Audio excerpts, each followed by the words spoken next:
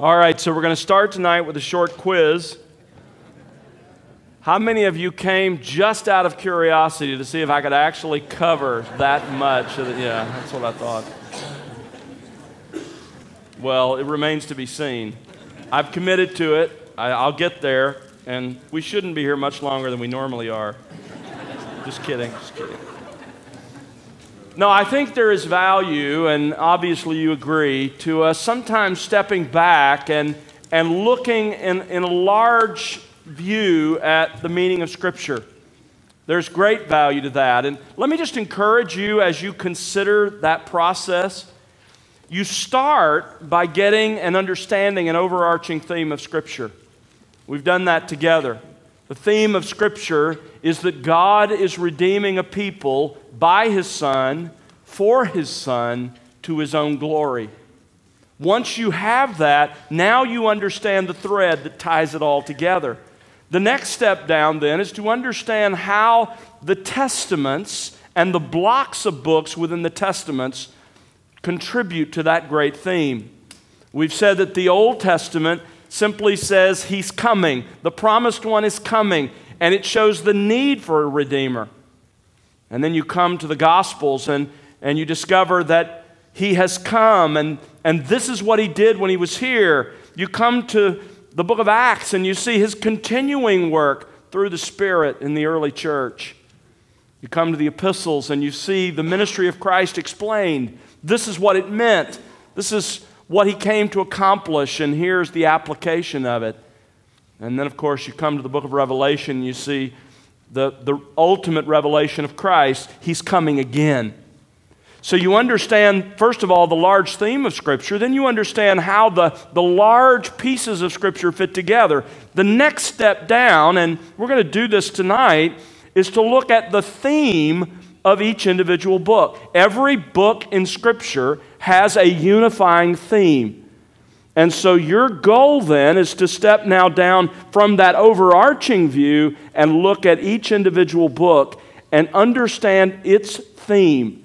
Once you understand its theme, then you're able to come down from there to understand how the parts of that book reflect back to the theme of Scripture.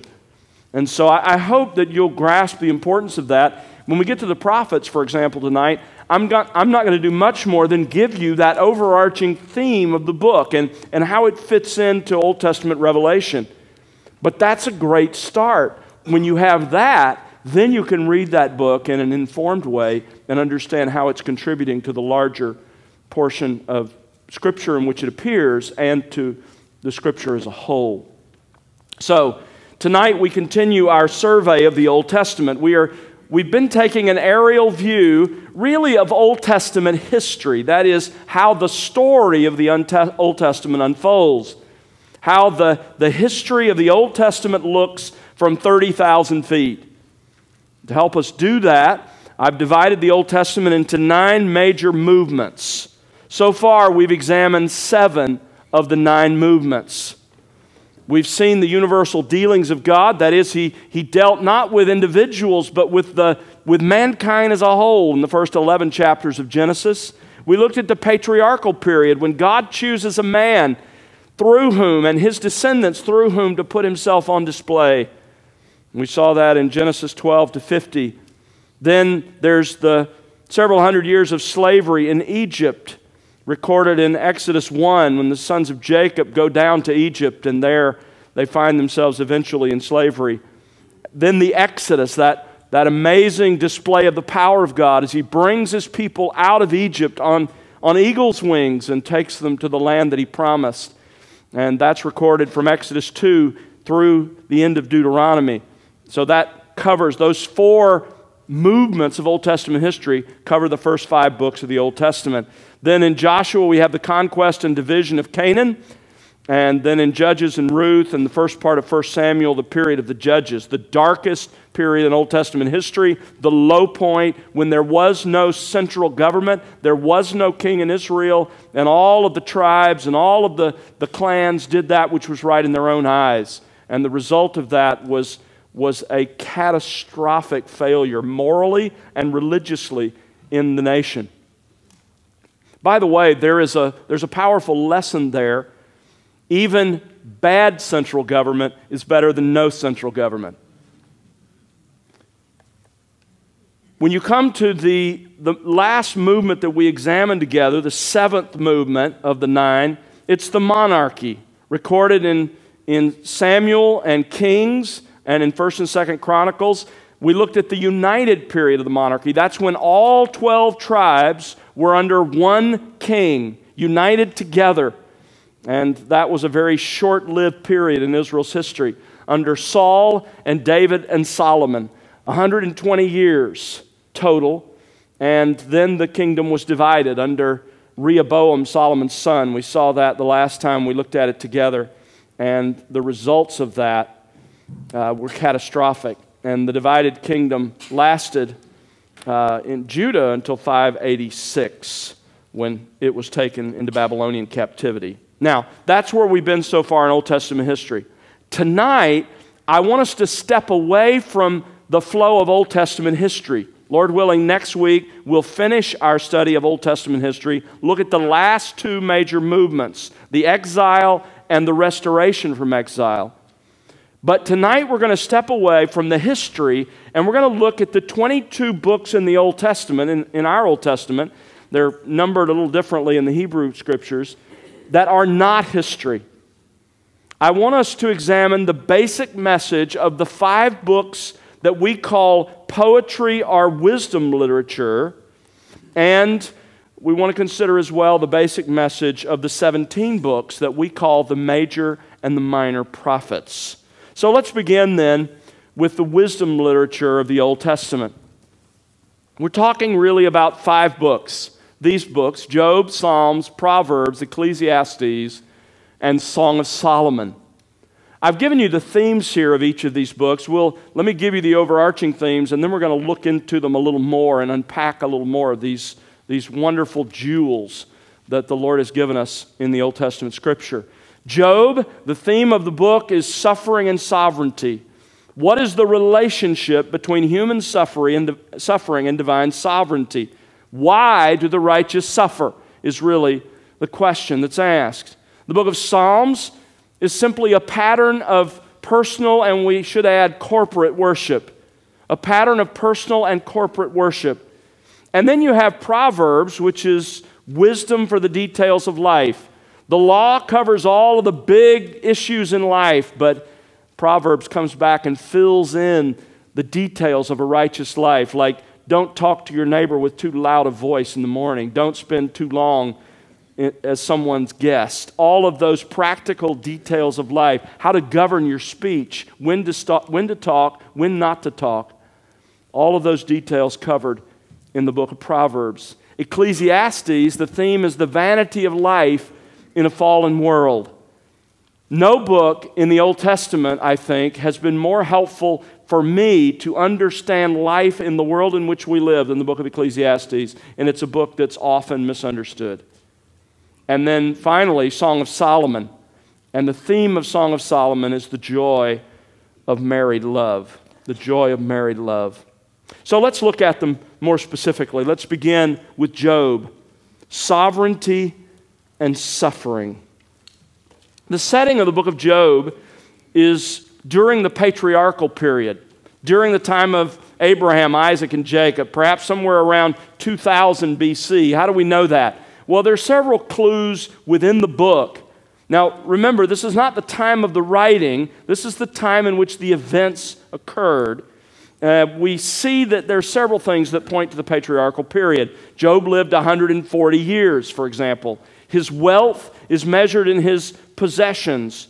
His family follows a kind of clan-like system. The geography is non-Israelite. And even the specific name used for God orients it to that period of time, El Shaddai. The date of the writing, on the other hand, is an issue in which there's a lot of disagreement. Some of the primary options, Jeremiah's time, around the 7th century BC. The 5th or 6th century BC is another option, but probably the preferred option is during Solomon's reign in the 10th century BC, in the 900s BC. is probably when it was written under the inspiration of the Spirit. We don't know if there were documents from which the inspired writer borrowed. We're just not sure, but we do know ultimately it was under the inspiration of the Spirit. It was received as a book that was given by God, received by our Lord as well, as He affirmed the Old Testament and included the book of Job. The author of Job is either Solomon, that's one of the preferred options, or simply we just don't know. And as I said, the purpose is to deal with the issue of why do the righteous suffer. And that's why when you look at the book of Job, you find that all of the main characters in Job all propose their own answers to the suffering of the righteous. If you've never asked this question, it's probably because neither you nor someone you know has ever really suffered. But if you found yourself in that situation, you're struck with the issue of why does God allow this in the lives of those He loves? And as I said, each of the characters in the book of Job has an answer. The narrator of the book of Job, and you can see it in the first chapter and the second chapter as well, he lets us in on the clue that suffering here in this world is and can be a direct result of conflict in the spiritual realm over which we have no control. There's a discussion between God and Satan that ends up in Job's suffering. So there's that perspective that is a true perspective that we're given. And then you have the unhelpful perspectives of Job's friends. And you see this throughout the book, but the big picture of Job's three primary friends is this: suffering must be the result of sin. Now, it's really important to understand where this mindset's coming from. This is what's called retribution theology. Retribution theology teaches that you can look at someone's outward circumstances in the world, and that tells you whether or not God is pleased with them. In other words, He deals immediately and directly with people in the world. So if you see someone prospering in good health, then God must be pleased with them. And if, on the other hand, that's not true, then there must be some issue. There must be something we don't know about. If you see somebody really suffering, this was very common in Old Testament times. It's even common in New Testament times. That's why the Pharisees thought those who were wealthy were blessed by God. It was retribution theology. There was a direct tie between your current outward circumstances and God's perspective of you.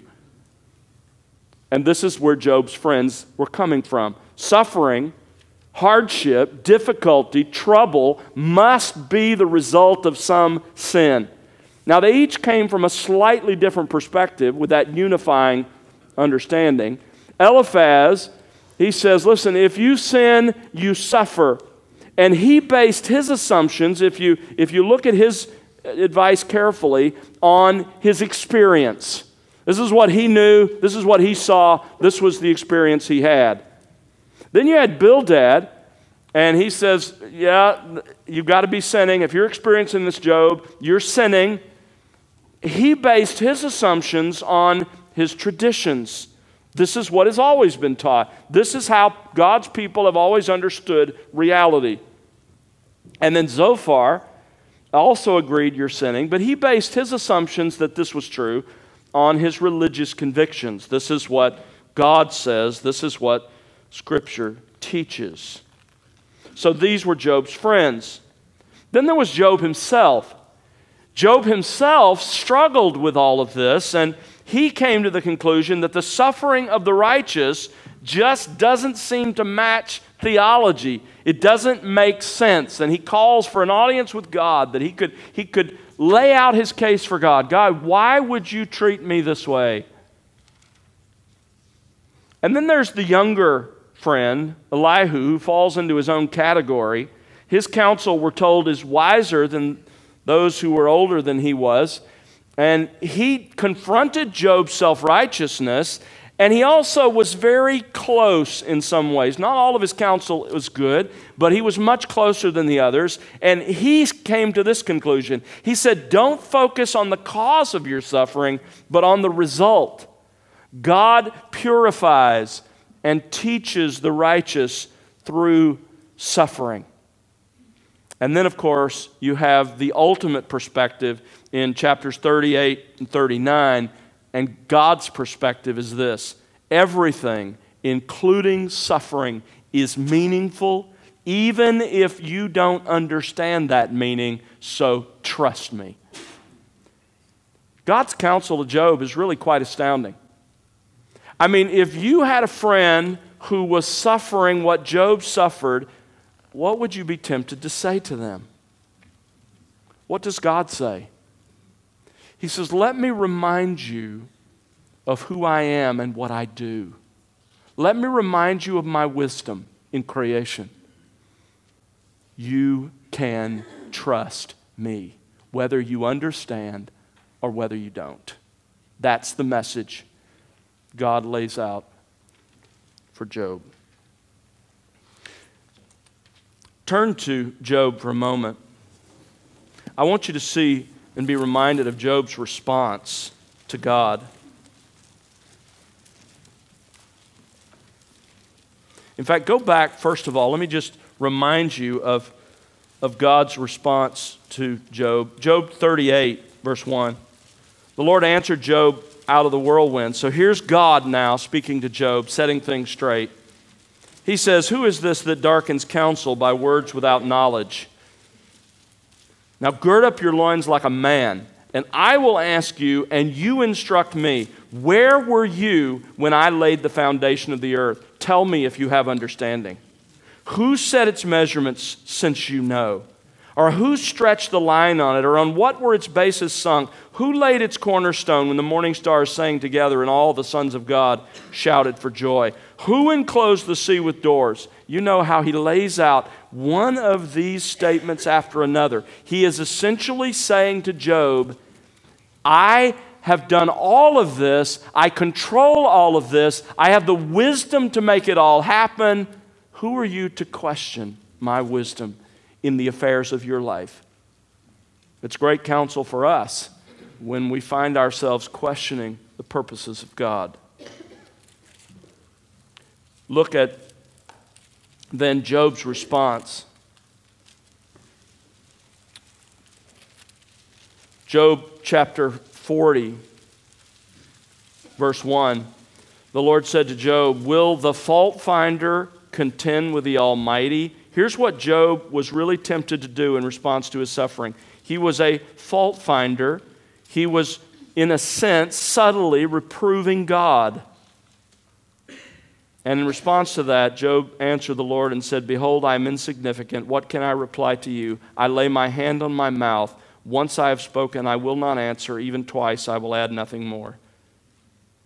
And he responds eventually in repentance. Go over to chapter 42, verse 2.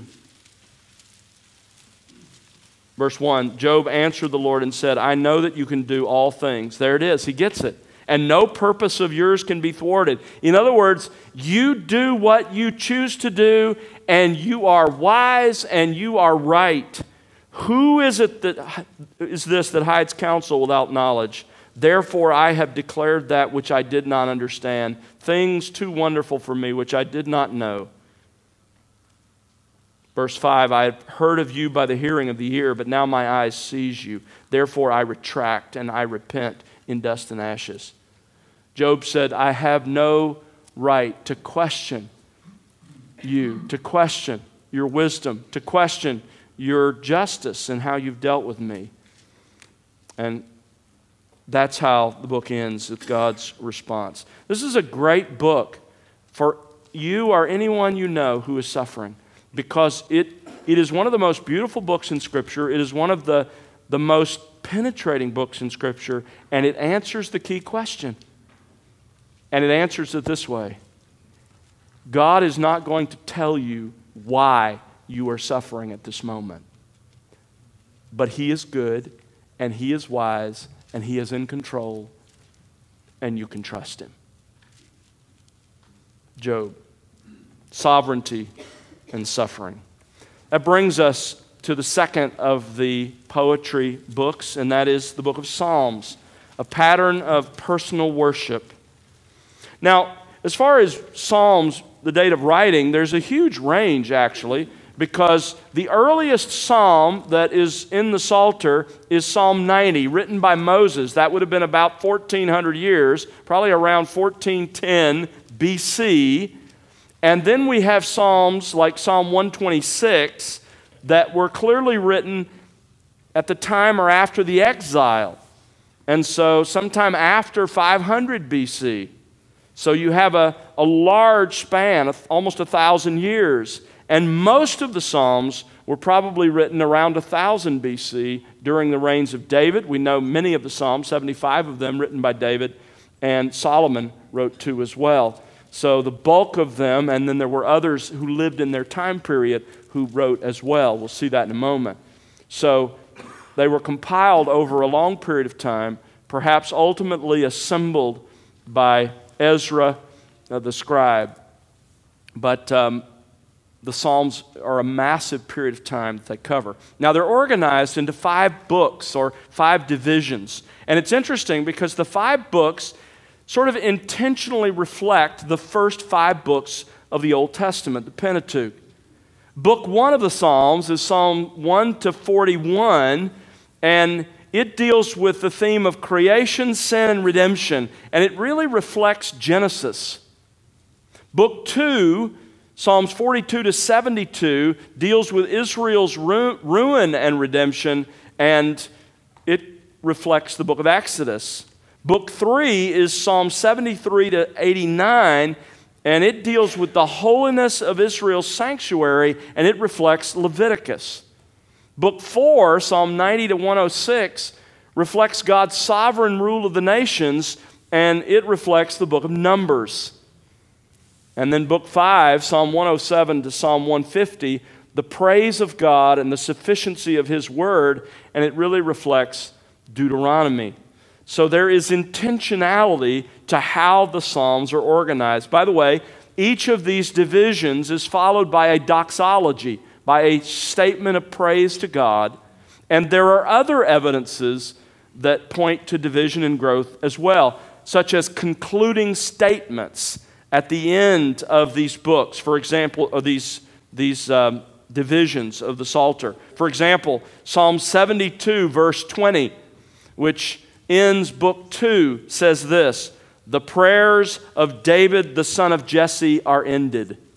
And so you have these points of demarcation where these books, these divisions within the Psalter are set off. So there is really a brilliant system of organization of the Psalms as we have received them. Now, a question that comes up about the Psalms is, what about the Psalm titles? Well, I think it's important to realize, those little superscripts that are at the front of each Psalm, it's important to realize that they are considered part of the canonical text of the Hebrew Bible. In other words, when the Hebrew Bible was put together, they are included as verse 1 of the Psalms. That's why if you look at the Hebrew, there's often not a correlation of the verses. Their verse 1 is not a verse yet in English, and so there's a discrepancy of the versification in many of the Psalms because of that. The New Testament also treats them as Scripture and quotes from them authoritatively in several places, Mark 12, Acts 2, and Acts 13, and so forth, in the sermons that are preached. What we do know, and I think this is probably as far as we can go definitively, is that they are from antiquity. That is, they are ancient. And we know this in a couple of ways. They're written in the third person about events, so likely they were written after the event that is described in the psalm, affixed to the psalm sometime after it was written.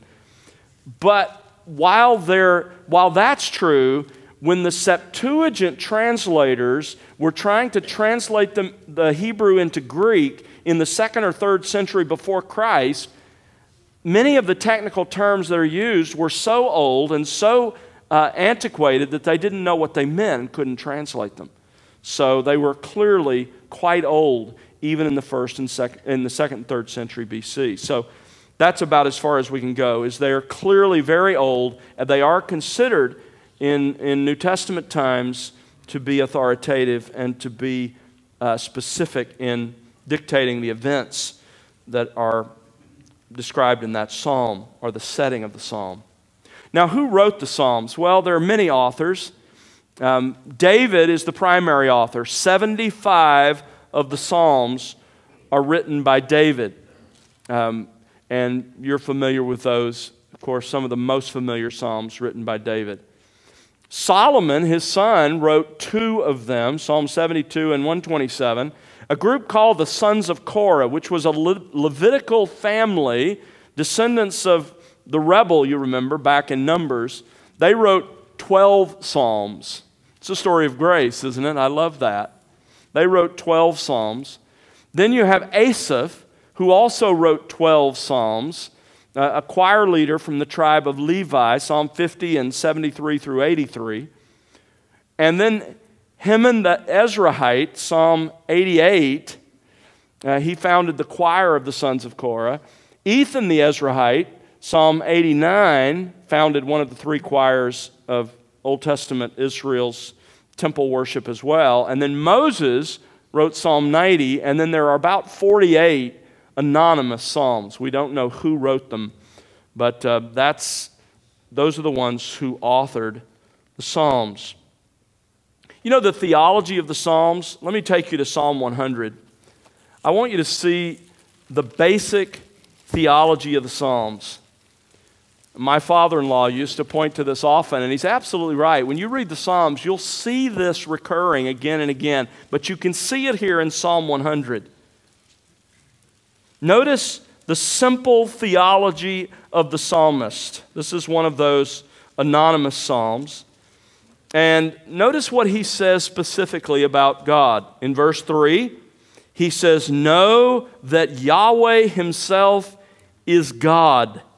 It is he who has made us and not we ourselves. We are his people and the sheep of his pasture." It's he who made us a people, in other words. It's he who constituted us as his sheep. This has to do with the greatness of God. So we see in the Psalms again and again the greatness of God. And at the same time, as we do in this psalm, notice verse 5, "For Yahweh is good. His steadfast love is everlasting, and his faithfulness to all generations." Once you see this pattern, you will see it throughout the Psalms. What you learned in kindergarten is absolutely true. God is good. God is great. God is good. You remember a little prayer? That's exactly the theology of the Psalms. Again and again, God is great. God is good. And you see it unfolded. And then, of course, around in Psalm 100, our response to the greatness and the goodness of God. The purpose of the Psalms, then, is, and this isn't really 2 different purposes, it's really a different way of saying the same thing. The Psalms are a divinely intended, and I chose those words specifically, it is a divinely intended record and pattern of man expressing himself to God. God intentionally gave us a record of godly men expressing themselves both individually and corporately to God. It is a pattern, therefore, of personal and corporate worship. You want to know what your worship of God individually and what our worship of God corporately should be like? Read and study the Psalms. And you see the full-ranged orb of emotions. You see the subjective expressions of how the truths about God impact me. You see the objective celebration of who God is, separate from me. Just who he is in and of himself, of his works, of his deeds, and what our response to these should be. So the purpose of the Psalms, then, is to establish for you and for me a pattern of personal and corporate worship. I would encourage you on a regular basis, as part of your daily time in the Word, to incorporate a part of that time to be working your way through a psalm, to be understanding it, to be studying it, to be looking at it in its context, to be seeing who God is, and then worshiping Him in response. This will establish a pattern for you that is a biblical pattern of worship. By the way, a helpful resource in that, I don't agree with everything he writes. There are a couple of specific issues I would take issue with in Derek Kidner's little commentaries on Psalms in terms of, for example, he's an old earth guy. There are issues like that. But I would say this, in terms of helping you understand the Psalms in a very concise, brief way, Derek Kidner in the Tyndale series on the Psalms is excellent. But be exposing yourself to the Psalms, because this is what God gave us this book to do, is to teach you how to worship Him. There is a unity in the Psalms, and that unity is, as I've said, is worship. The object of that worship is the Lord. It's a recognition of God's person, that is His names, who He is, His attributes, what He is, His acts, what He has done. This is what you see. And by the way, when you go through the Psalms, be looking for that. Be looking for every time it says God is something. And be looking for every time it says God does something. Because that's what you're doing, is you're seeing God. And by the way, in the Psalms, there's an emphasis on Christ as well. There are messianic Psalms, but remember, Christ is the only mediator. And so in the interaction with God's people in the Old Testament, there was still only one mediator. It was the second person of the Trinity, who would eventually become our Lord Jesus Christ. Then you have the responsibility of the worshiper. There is to be moral purity. There is to be a longing after God. As the deer pants for the water brook, so pants my heart after you, O God. And there's to be a genuine heart worship that issues forth in a life of obedience. Those who would worship God must come to Him humbly and obediently. So, be in the Psalms. God gave you the Psalms for this purpose. Let's move on then to the book of Proverbs. The Proverbs of Solomon, the theme of this book is wisdom for the details of life. Wisdom for the details of life. The word Proverbs comes from a Hebrew root that simply means to be like. It has a wide range of meaning. It's sometimes used of folk sayings, sometimes of allegory, sometimes of lament. So there are all kinds of ways. This is a general word. The idea is it's a comparison. Think of the Proverbs as kind of a combination of object lessons on the one hand and truisms on the other. And by truisms, I mean that the Proverbs are not guarantees. They're how life normally is. This is the way life normally works.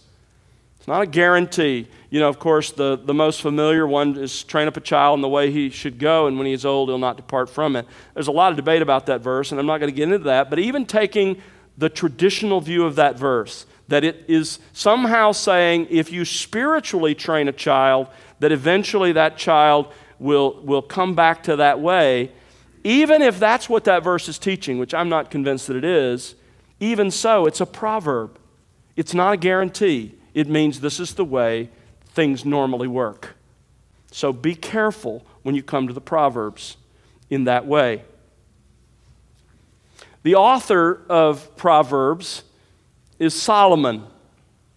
You have different groupings of Proverbs, however, that came together in different ways. For example, you have those Proverbs that were written and compiled by King Solomon. Clearly, the first 9 chapters of Proverbs. But if you look at Proverbs 10, verse 1, you read, the Proverbs of Solomon. So here are Proverbs that were written by Solomon and compiled by Solomon. Then you have those, if you look back in chapter 25, verse 1, you have those Proverbs that were written by Solomon. These are also the Proverbs of Solomon, verse 1 of chapter 25 says, which the men of Hezekiah, king of Judah, transcribed. So much later than Solomon's life, the King Hezekiah and those under his authority compiled more Proverbs that Solomon had written. You have others that were collected. They weren't written by Solomon, but they were collected by Solomon, compiled by Solomon. It's simply called wise sayings, for example. And then, of course, at the very end of the book of Proverbs, you have chapter 30 written by Agur, and you have chapter 31, verse 1, a section written by King Lemuel, and then, of course, the acrostic to the excellent wife, the virtuous woman, is anonymous, beginning in chapter 31, verse 10. So, different contributors, but the Proverbs. Now, what's the purpose of Proverbs? Go to chapter 1, because the Proverbs begins with a very clear explanation of why it exists. In the first 6 verses of Proverbs 1, Solomon tells us why this book has been given to us. I wish I had time to get into this. I think I've done a message on this passage before. It's probably online on our website. You can listen. But let me just give it to you in the big picture.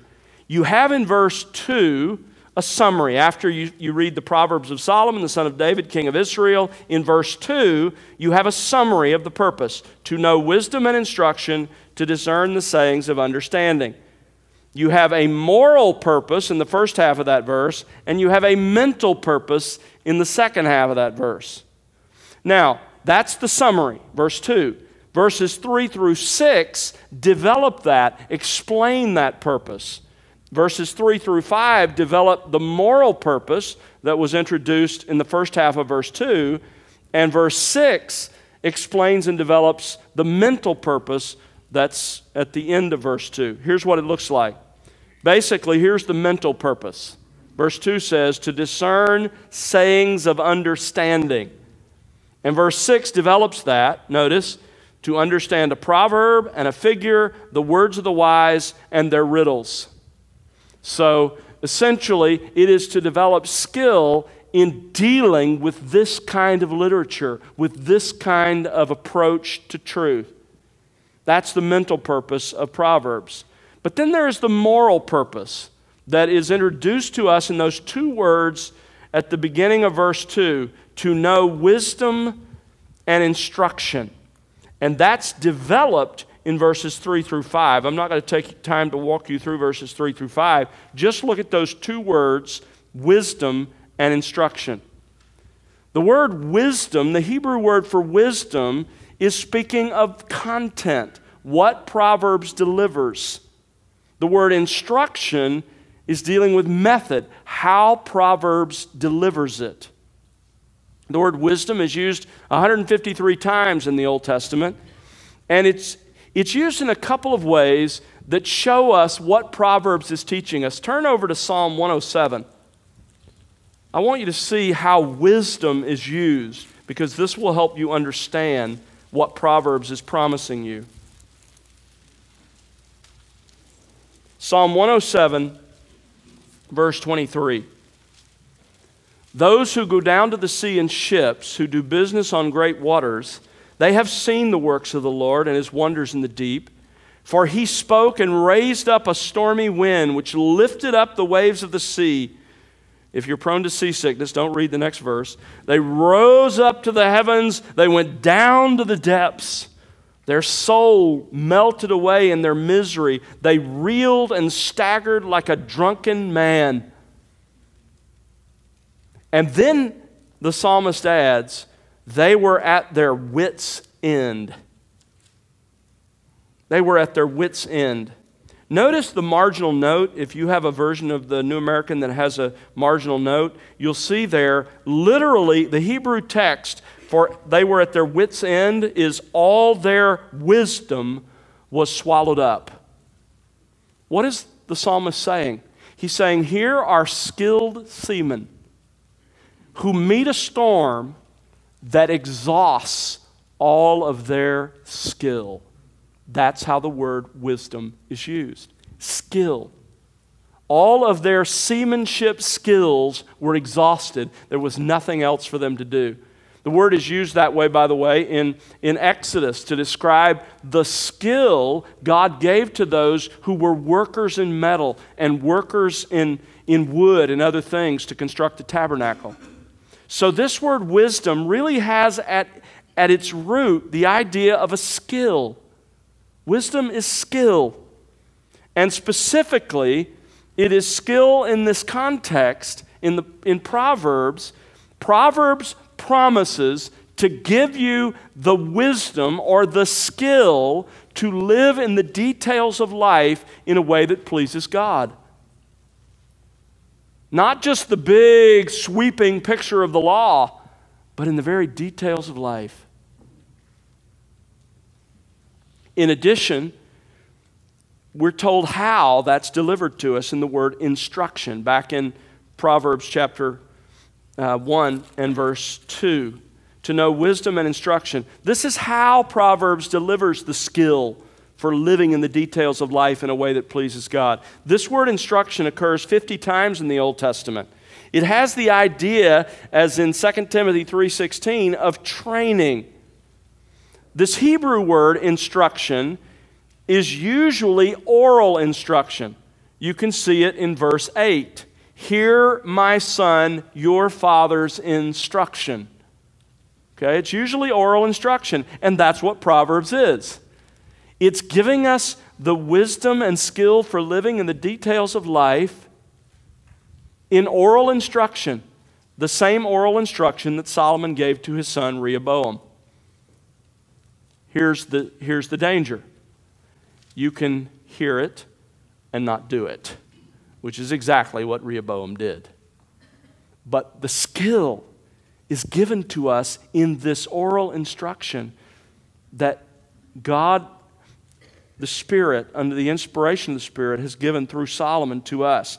Occasionally, this word instruction refers to physical discipline as well, as in Proverbs 13:24.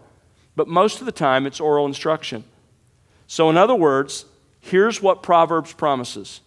Proverbs promises to give you the skill to live in the details of your life in a way that pleases God, and the way it gives that to you is through the oral instruction that's here, recorded, written for us on the pages of this book.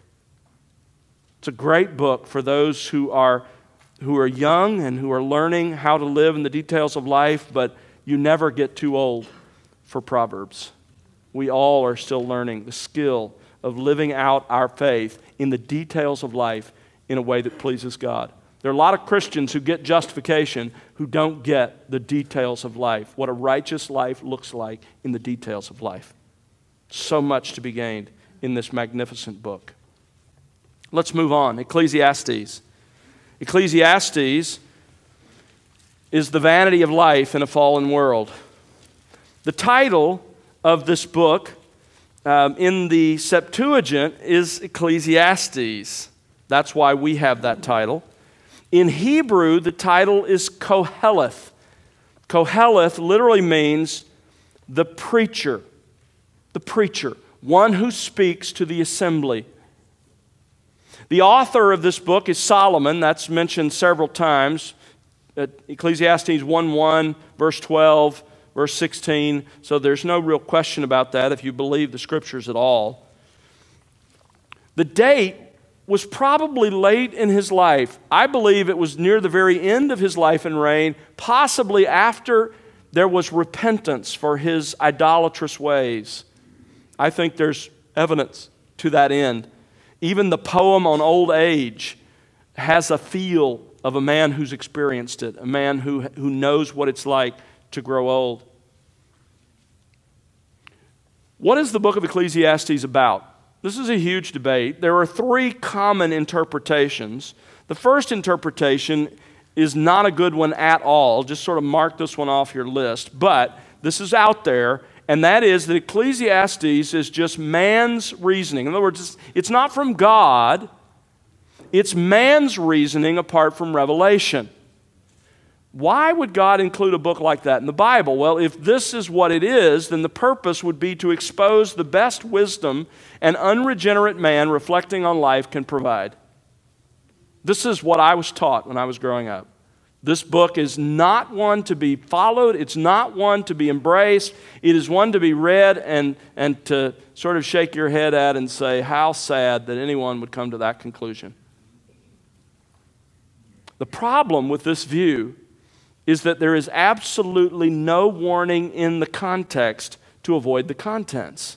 And in fact, if you look at the final chapter of Ecclesiastes, it seems to say exactly the opposite. Look at Ecclesiastes 12. Verse 9. In addition to being a wise man, the preacher also taught the people knowledge. He pondered and searched out and arranged many proverbs. Now, listen to this. The preacher, that's the man who's preaching in this book, Koheleth, he sought to find delightful words and to write, watch this, words of truth correctly.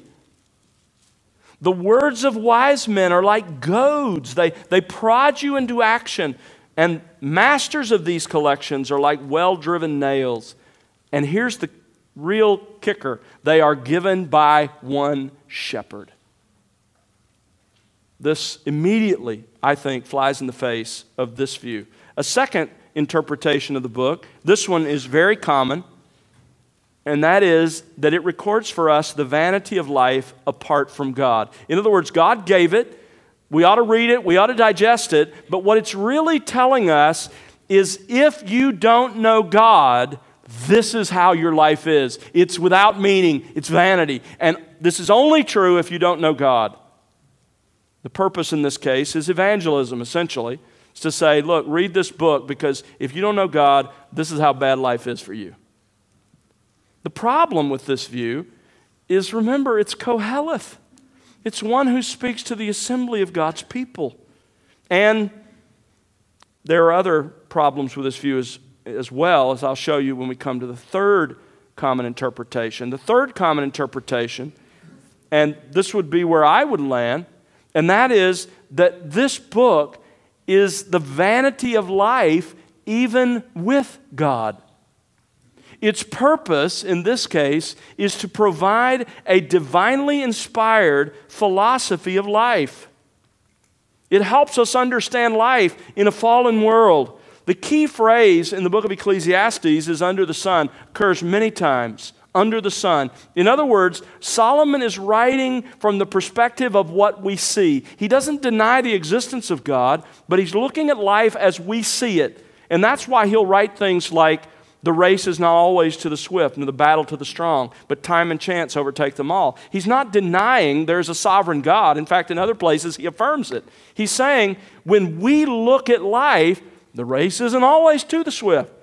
The battle isn't always won by the strongest person. It appears from our perspective that time and chance overtake them all. And so you have to keep that in mind as you look at this book. Now, there are two major propositions that really outline the book of Ecclesiastes. The first is, life is a gift from God to be enjoyed. Life is a gift from God to be enjoyed. Over and over again, you'll read that expression. Celebrate the gift of life God has given you. Celebrate your work. Enjoy your labor under the sun because this is the gift of God. Again and again, we're told that this life is a wonderful gift and we're to enjoy it. Enjoy the wife of your youth. Celebrate with her. This is God's goodness to you. Life is a gift to be enjoyed. The other proposition that weaves its way through the book is that life has serious limitations. Although it is a gift, it has serious limitations. What are those limitations? Well, there are two main expressions of the limitations of life. The first is the word vanity. If you look at Ecclesiastes chapter 1, verse 2, vanity of vanities, says the preacher, vanity of vanities, all is vanity. In fact, the book of Ecclesiastes begins, ends, and is permeated with this concept of vanity. What is vanity? Well, the Hebrew word is breath or vapor. It's a metaphor. So, in Ecclesiastes, life as we know it shares one of the attributes of breath. It's transitory, it's fleeting, it's gone.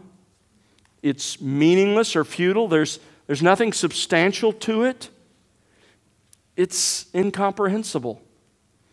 the point of similarity varies with the context, depending on what he's describing when he uses this word vanity. It's breath. Life is limited by the fact that it's like breath. The other expression that he uses is chasing after wind. This refers to that which is exhausting. It exhausts all of your energy, but it's utterly futile in the end because you can never catch the wind. Now that sounds cynical and pessimistic, but there's a reason. Both of those expressions, vanity and chasing after wind, sound like, man, this guy had real issues. What a downer. He must have been a cynic, a skeptic. No, there is a theological presupposition behind these two expressions, and that is the fall of man. Look at chapter 1, verse 14. I have seen all the works which have been done under the sun, and behold, all is vanity and striving after wind. Why? Verse 15, because what is crooked cannot be straightened, and what is lacking cannot be counted. Life in this world is crooked and lacking. Turn over to chapter 7, verse 29. You see the reason that lies behind the vanity that's in the world. Chapter 7, verse 29. Behold, I have found only this, that God made men upright, but they have sought out many devices. You see the theological presupposition behind the cynicism, the life is limited by, it's like breath and it's like chasing after wind. It's because of the fall. The world and life in it is not what it once was or ultimately will be because of man's fall into sin. You see, Ecclesiastes isn't saying anything different, excuse me, than Paul says in Romans chapter 8, when he says the entire creation has been subjected to vanity because of the fall. That's all Solomon's saying. The world is in bondage to the tyranny of the curse. So, how then is life limited? I wish I had time to develop this. I'll just give you the overview. First of all, life is not ultimately satisfying. It's a good gift, but all the good gifts that make up this temporal life are not ultimately satisfying. Work, great, but it's not going to satisfy your heart. Marriage, great, it's not going to satisfy your heart. And on, Solomon goes. Secondly, there's another limitation, and that is man can't know the mysteries of life. There are a lot of things that happen that leave us scratching our heads. We just don't get, we don't understand. And thirdly, we don't know what's going to happen in the future. We can't embrace what's coming. We don't know. And so how do you respond to those things? Folks, Ecclesiastes is not the work of a cynic or a hopeless existentialist. Solomon looks realistically at life and points us to the way of faith. At its heart, this book is a call to faith. Christians are naive this way. They expect life to make sense. And when it doesn't make sense, they lose their joy. And they no longer enjoy God's good gift of life. Folks, things don't make sense because we live in a world that is crooked and fallen. And so, when life doesn't satisfy, believe God is good and life is His good gift to us. When you find that you don't understand the mysteries of life, believe that God is sovereign and that He has a plan. And when you can't know the future, believe that God does what is right and He will ultimately cause everything to be set right. He will make all things right someday. He's just, and it will happen. So life is a gift, but life has serious limitations because of the fall. And those twin realities are meant to drive us to God in faith and fear and obedience and love. Look at how Ecclesiastes ends. Ecclesiastes 12, verse 13. The conclusion, when all has been heard, is this: fear God and keep His commandments, because this applies to every person. For God will bring every act to judgment, everything which is hidden, whether it is good or evil. You know what Solomon says? Enjoy the gift, but keep focused on the giver, because you realize the gift itself is never going to satisfy your soul.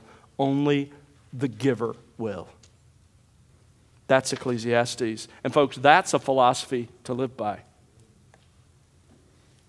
So let's move on to the Song of Solomon.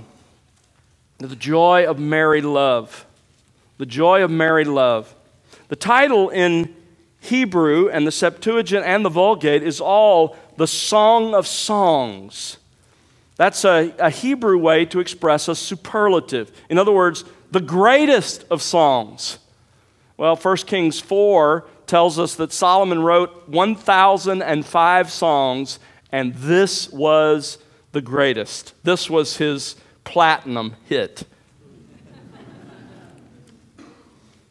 The author is clearly Solomon. He's referred to by name in this book 7 times, beginning in chapter 1, verse 1, chapter 1, verse 5, and so forth.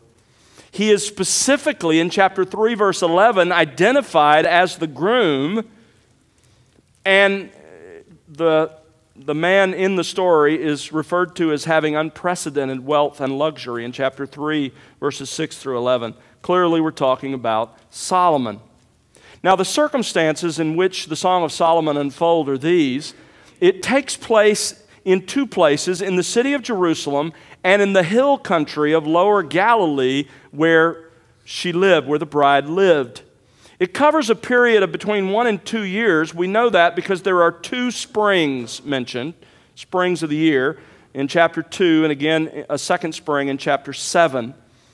It describes the betrothal, wedding, and early marriage of Solomon and his bride. It could be any time during Solomon's reign, but I really think and believe that this is almost certainly Solomon's first wife, because remember, he later added 699 wives and 300 concubines, and frankly, it would be a little hard to get this excited about number 700.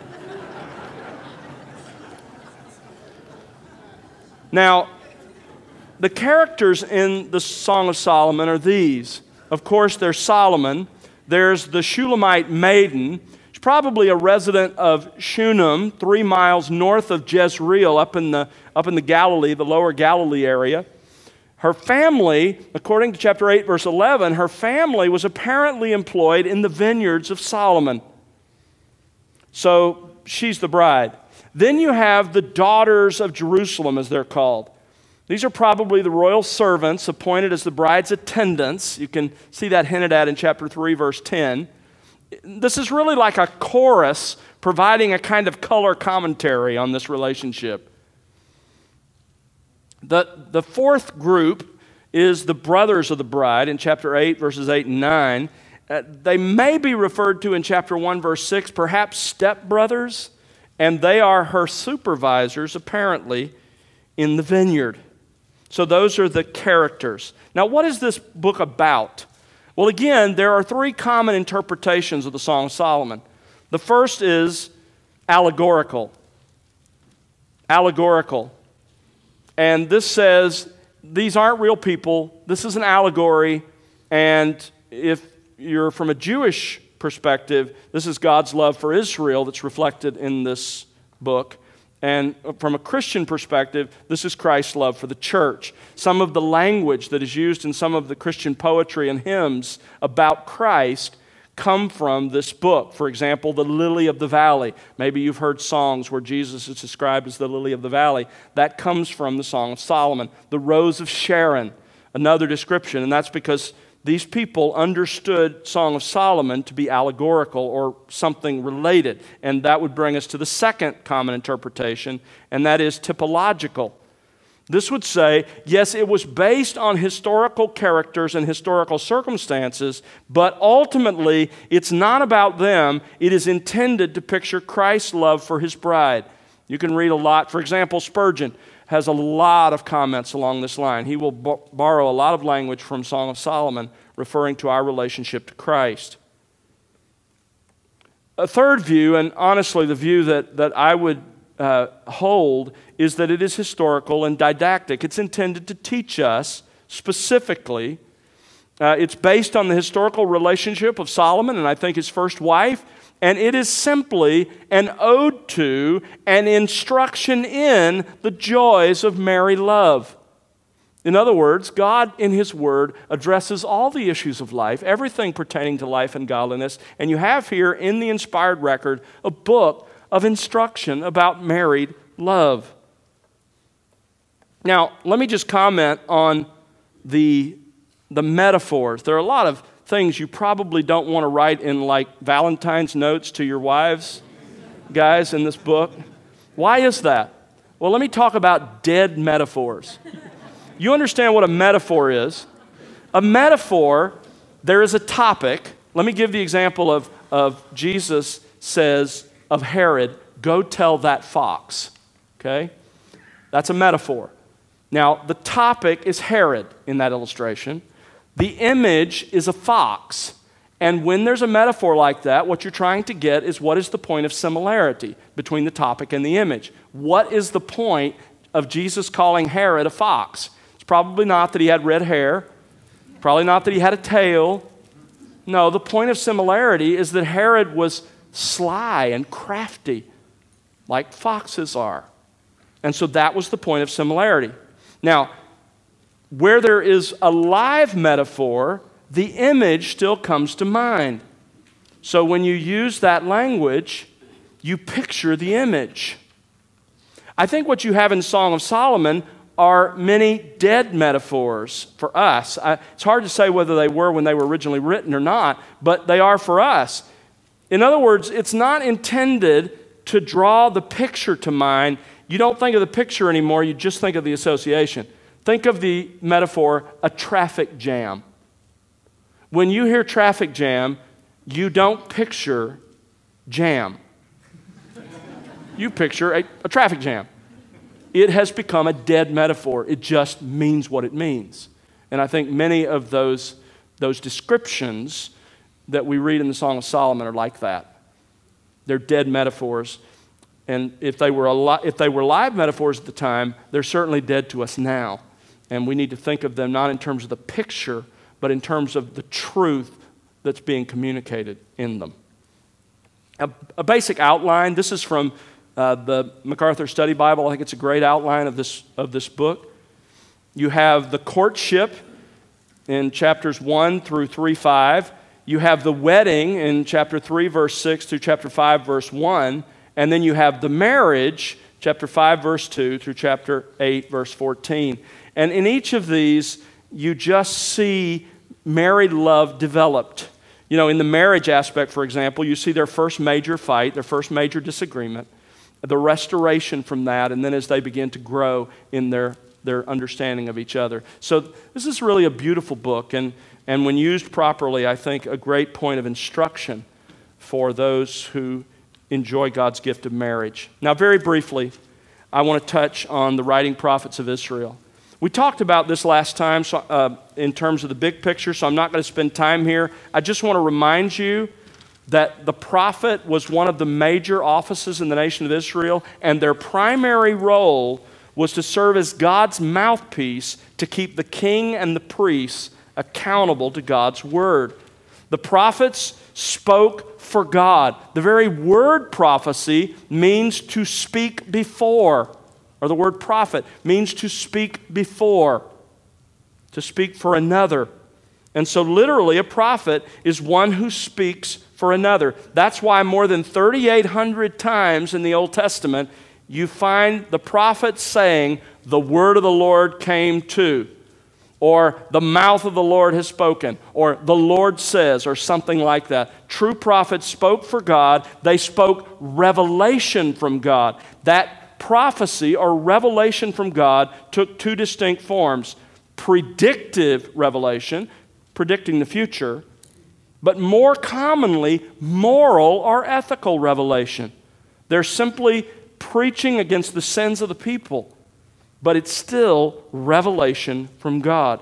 Now, the note I didn't make as much last time, this is what I want to stress briefly, is the timing of the prophets. There are 16 writing prophets, Isaiah through Malachi. 17 books, but 16 prophets. Jeremiah wrote both his book and Lamentations.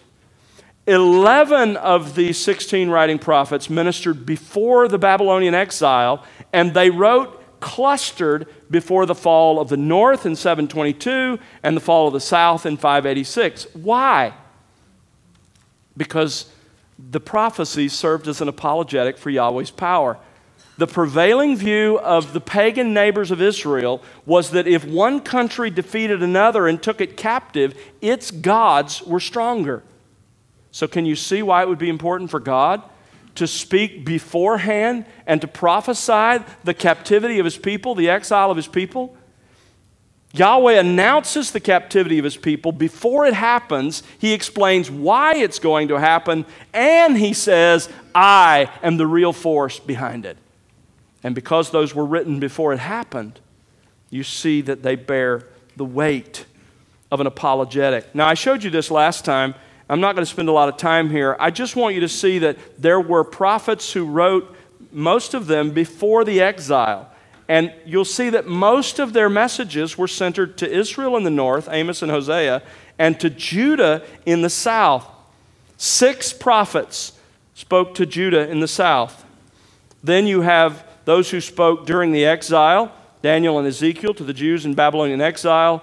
And then after the exile, after they returned from Babylon, to the Jewish remnant who returned to the land of Israel, Haggai, Zechariah, and Malachi. Now, what were their messages? What were their messages? Very briefly, and I'll let you go. First of all, there were 4 major prophets, but 5 major prophecies. Because again, Jeremiah and Lamentations, written by Jeremiah. Here are the 5 messages of the 4 major prophets. The message of Isaiah is a message of salvation. What's remarkable about that is Isaiah wrote to the south around the time of the fall of the north to say, that's what's going to happen to you if you don't repent. This is coming, but God will in the end rescue you. He will save you spiritually. He will save you from your enemies. Jeremiah wrote right before the Babylonian captivity in the south, and the theme of his prophecy is God's final warning. It's coming, they're coming, you better repent. And then, of course, Lamentations, Jeremiah wrote after the city of Jerusalem was destroyed. It's one of the most sobering books in the Scripture as you read what happened and his response to it. Ezekiel was a prophet during the exile. He was taken in 597 with the second group that was deported to Babylon. And he becomes a prophet living in Babylon, ministering to the people of God in Babylon. And his message is condemnation for their sins, consoling them, but also promising restoration that will come in the future. Don't doubt God.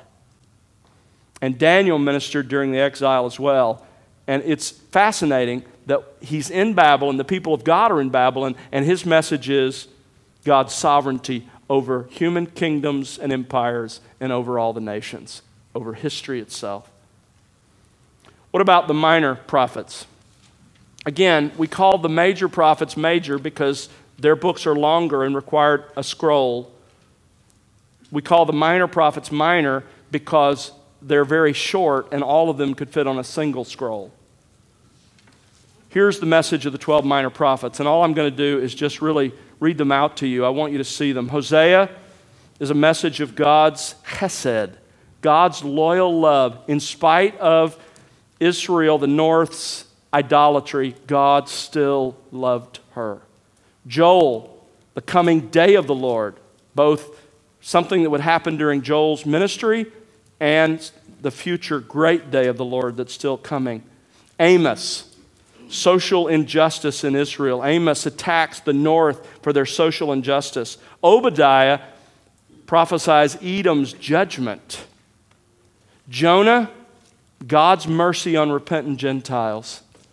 God will rescue those who repent, regardless of who they are. Micah, the justice of God versus the injustice of Judah. Nahum eventually prophesies Nineveh's destruction. She repented under the preaching of Jonah, but about 150 years later, God destroyed her.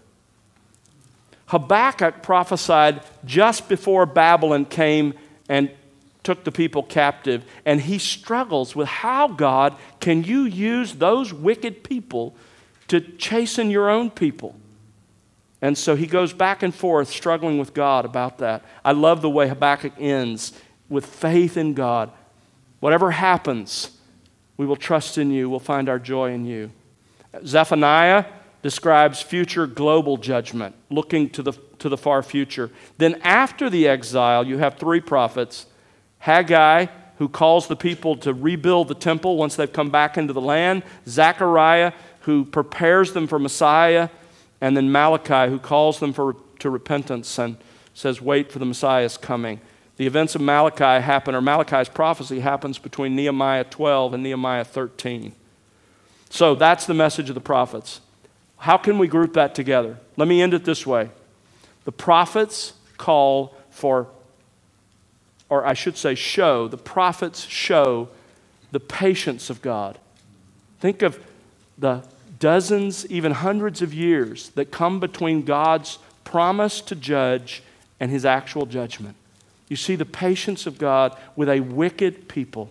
God is slow to anger. You also see in the prophets the grace of God. These prophecies are not merely an apologetic for God's character. They are a genuine offer, an invitation of grace. You see God's justice and his judgment. Listen, God is gracious. He extends the invitation. He extends the offer. Repent and live.